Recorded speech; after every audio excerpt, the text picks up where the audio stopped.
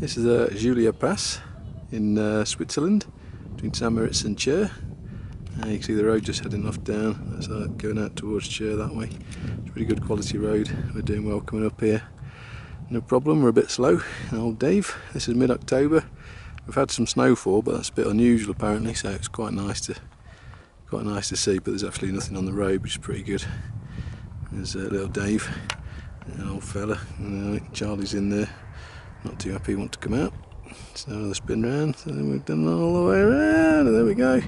There's motorbikes and lorries and all sorts of stuff crossing this at the moment, so we're having fun. It's an absolutely gorgeous day, as you can see.